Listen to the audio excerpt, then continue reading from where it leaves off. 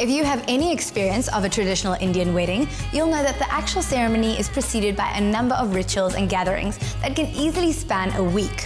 Two of my favorites are the Sangeet and Mehndi events, which should take place separately according to the book, but many brides choose to combine them.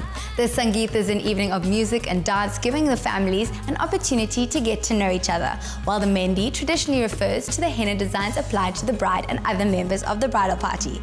Whether you choose to hold these happy gatherings separately or together, sweet and savoury snacks are absolutely essential. And this is what Vanie Padayachee has in mind for today. The Mehndi evening is an event that typically kicks off the festivities of an Indian wedding. And what is a celebration without good food? So we've asked Chef Vanie Padayachee to create a very special menu for the occasion.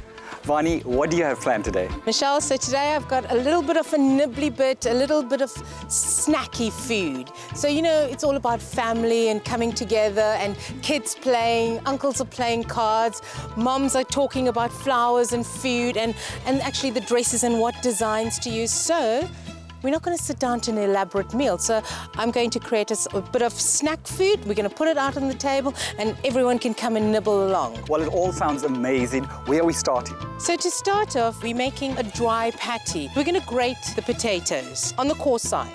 You notice that they look a bit dryish, and I've baked them over salt. So the salt has absorbed all that liquid from the potatoes. Potatoes are grated, and I'm going to add some corn flour for this, and the reason for the corn flour is to hold it together. And the next spice is some chaat masala, and in it goes... Chaat masala seems to be your signature spice. Why? There's something about it. It reminds me of childhood spices, that aroma. I mean, can you smell that already? Food cooking at home. You know, I used to do my homework in the kitchen while Mum cooked. Now this is well mixed, and now we have a beautiful, lovely mixture. So I'm just going to set this aside and make the filling next. So to make our filling, we need some chana dal. This is the dried chana dal, and you soak it overnight for 24 hours. So it's nice and soft. Our pan's heating up. Add a little bit of oil, and to that I'm going to add 1 chili, a bit of ginger. So I'm just going to give this a few chops. You don't want it too spicy because I'm also going to be adding some dry spice to this. And I'm going to saute off the chili and the ginger first. Ooh, can you smell that? And the next ingredient I'm going to add is a little bit of turmeric, just a tiny pinch, Kashmiri spice, a little bit of ground cumin, and some salt, just a little. And next is I'm going to add the soaked dal. And you just want to cook it just a little so all that flavor of the spices incorporates. And that's ready, so I'm going to set this aside and we are ready to make our aloo tikki.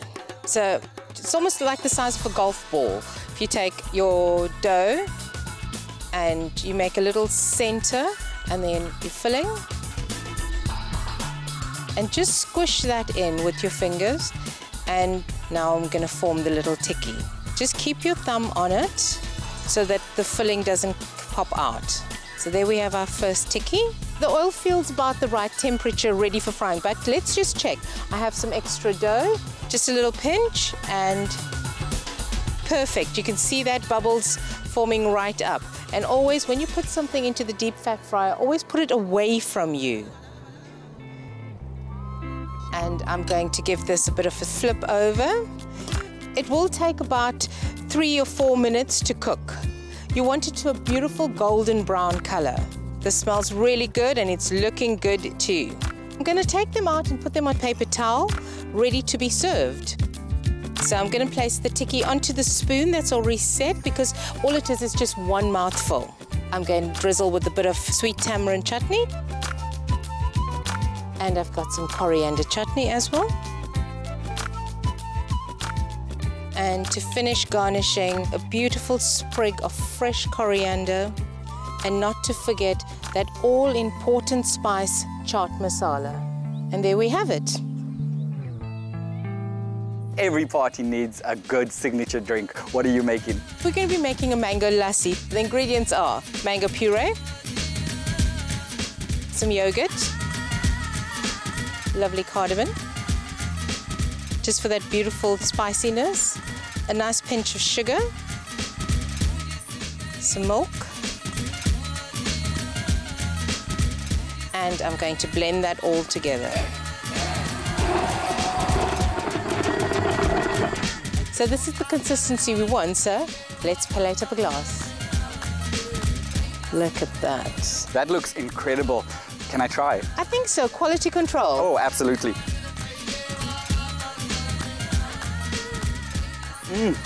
That is really refreshing. Good.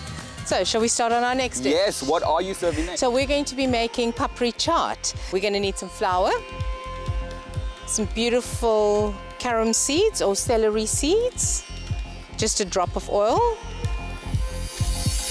and then some water. So I'm going to be making a firm dough. So we will add some water as we go. You don't want it too firm, but also it's going to be enough to roll. And that looks about ready. I'm going to sprinkle a little bit of flour on the board, and in goes dough. And just knead a little, just to bring it all together.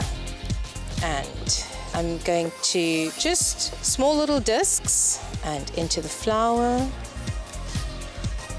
So we're just rolling out little flat discs, almost to the size of an espresso cup. If you have a cookie cutter, that's even better. So my oil looks about ready. Always remember, away from you. These will take about 2 to 3 more minutes to fry to a beautiful golden brown. So let's take them out and let's get plating. So let's break that up a bit. A nice little coriander chutney, tamarind sauce. And you'll see that I'm plating them in a little dollop on each side, because the whole thing is that you're going to get to mix it up all by yourself. A little bit of coriander and the all-famous chaat masala. And there we have it, papdi chaat. Vanie, what else do you have in store for us? For the last dish of our Mehndi and Sangeet evening, we are going to be doing chicken tikka wrap. So let's marinate. So we need some chicken. I've got some deboned chicken thigh, some hung yogurt. And you're probably wondering, what is this little black candy? This is actually black salt. We grind them to a beautiful powder, and the flavor, oh, it's different. It's earthy, it's yummy. A good pinch of some black salt and some Kashmiri red chili, a tiny pinch of turmeric and some normal salt, just a little bit. Give that a good stir. Now this I'm going to cook in the tandoor oven, and if you do not have a tandoor oven, you could cook it in braai or even under the grill in the kitchen. Okay, so this is ready to be skewered. Okay, so, and this is ready. I'm going to go take this to the tandoor oven.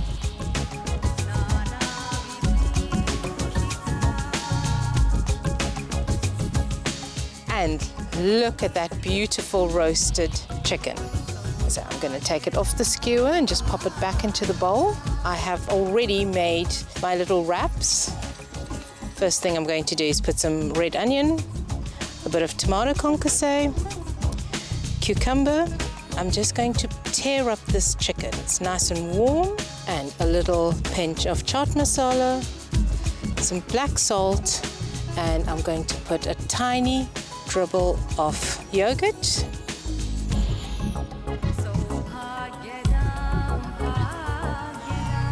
And to finish off this dish, I'm going to put on some fresh mint. Just a few petals, just to bring out that clean flavor in it. And there we have it, chicken tikka wrap. Oh, it looks beautiful. So, would you like to try? Absolutely. Let's do this. And? So good. Good. From the refreshing mango lassi to the tasty chicken tikka wrap and all the other dishes, this has been a masterclass in how to prepare for a Mehndi evening. Vanie, thank you so much. Only a pleasure. See you soon. These tasty nibbles will add to the delight of the Sangeet and Mehndi events, whetting your appetite for the wedding day feast.